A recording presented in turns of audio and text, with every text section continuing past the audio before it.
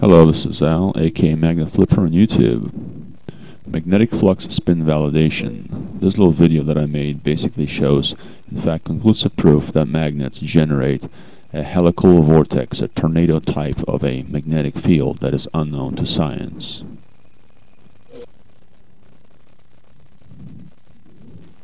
What I have here is basically a magnet, a chrome-plated neodymium magnet sitting in water, sitting on a metal plate with a little tiny insulator that's sitting on.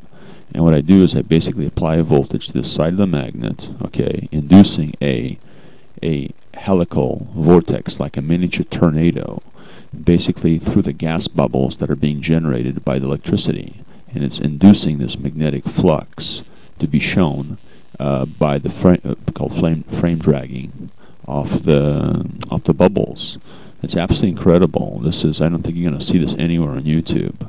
This is actually conclusive proof that, in fact, there's another field that magnets produce that is unknown to science that can be actually shown and generated with a very simple, inexpensive method.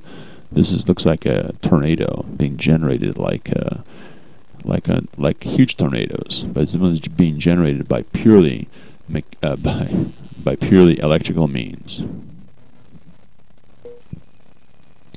Here is this is basically rotating counterclockwise. The other video clip was showing clockwise rotation.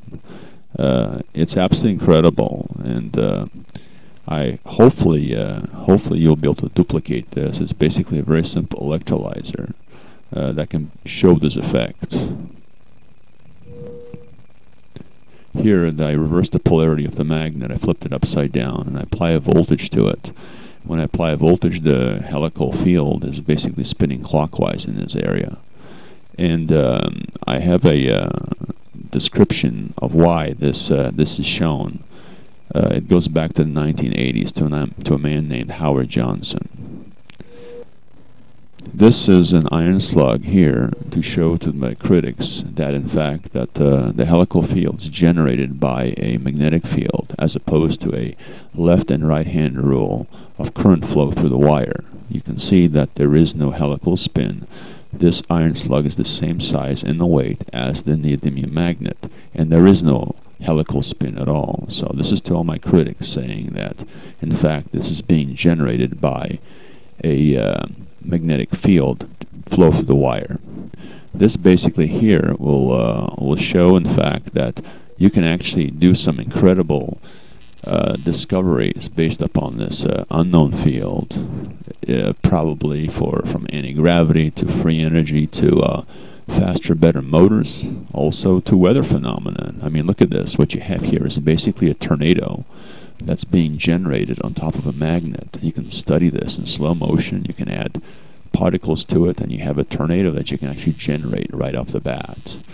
And the science is virtually unaware that this magnetic field actually exists. I've never seen this anywhere on YouTube or any type of an explanation of how this happens.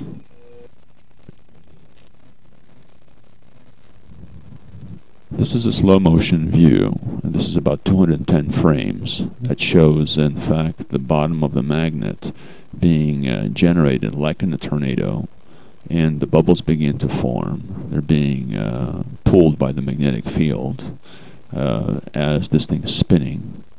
And you're going to have a nice, beautiful tornado on top of that. I call it a magnetic vortex. And if you do a search on magnetic vortex, the only thing that's out there is that was discovered by the Germans in the University of Munich in January of this year. And basically it's revolutionary what they discovered. This only validates the fact that you can actually have a helical spin. And I'm suspecting that the helical spins are everywhere. They're underpinning of the part of the universe that scientists is talking about. Based upon the devices that you can make upon this is basically healing devices. You can generate tremendous amount of storage in memory cores, in memory cards for computers, faster processors, bigger and more powerful motors, and applications just endless. This is really shocking that you can actually induce a magnetic field spin like this in a magnet. Now, I'm not sure if this magnet is in fact causing the field, or if it is a field that is generated, that is basically made by the magnet, and that's not seen by conventional ion filings and flux, as conventional science has us believing that in fact it's a static field. This is really a dynamic field. I'm going to let you watch this a little bit more, and please read the captions toward the end of the video because they're extremely important.